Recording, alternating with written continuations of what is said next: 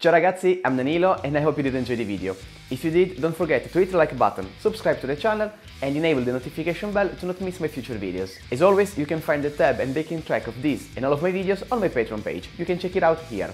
Today, I just wanted to quick thanks Keeley Electronics for sending me over this, their latest Compressor Mini. September marks the 20th anniversary for Keeley Electronics, so to celebrate they just launched this very tiny yet powerful compressor pedal.